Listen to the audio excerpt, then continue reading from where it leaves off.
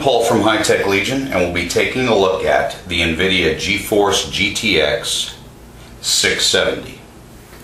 Comes in a black box, as you can see. Back doesn't have anything spectacular, but it does have GeForce GTX on the front and the Nvidia logo. This is actually a slide out package, and there is an interior box which then has a cover, and then we could see the card. Pulling the card out, first thing you'll notice when you grab a card, if it's of a reference design, is that it's going to be fairly light. It's probably one of the lighter, higher end video cards that I've ever touched myself or grabbed or held. Taking it out of its protective anti-static bag, we can now take a look at the card. The outside is encased with a plastic cover. It does have a rear fan mount, so it pulls in air from the back and releases it out the front. The GeForce GTX logo is on the side, right by the two 6-pin power connectors. Turning it around, we can see that it's made on black PCB, and it is 9.5 inches in length. It is PCI 3.0 compatible. And taking a look at the front, we see we have two dual-link DVI connectors, one full HDMI output, and one full display port. I know some of you were giving me a little bit of banter there because I misnamed the mini display port on my last unboxing video. But let's go ahead and talk about the 670. The 670 is GK104 GPU, Kepler design. So basically what this is the 680's baby brother. Now it comes with 1344 CUDA cores, and it has 7 SMX units. So basically it has one less SMX than the 680.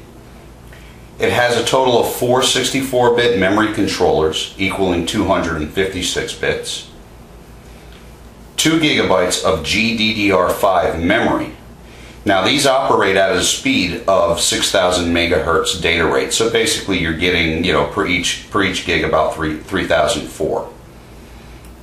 Now the total bandwidth of this is going to be 192.2 gigabits a second. Its clock speeds are 915 megahertz, and with the GPU boost you should approximately get about 980 megahertz. Again, as we take a look, this is only 9.5 inches long. And it requires only 2 PCIe connections of 6 pins. Now, the total TDP of this card is going to be 170 watts.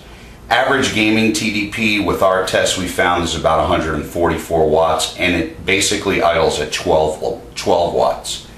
So for those of you who don't have a really healthy power supply, you're going to get a benefit because this card only requires a 500 watt power supply. So let's take another look real quick at the card itself. Rear fan, intake, pulls through the front. Pulls air in from the back, makes it come through the front. 2 6-pin power connectors with the GeForce logo. Plastic encasement. 2 dual-link DVI connectors, 1 full HDMI connector, 1 DisplayPort connector. PCIe Generation 3. It is SLI capable. 9.5 inch board. 170 watt TDP. 1344 CUDA cores. The 680's baby brother. And for those of you who may have purchased a card recently, you're going to be kicking yourselves in the head. when you actually read this review at hightechlegion.com and see the numbers that this put up,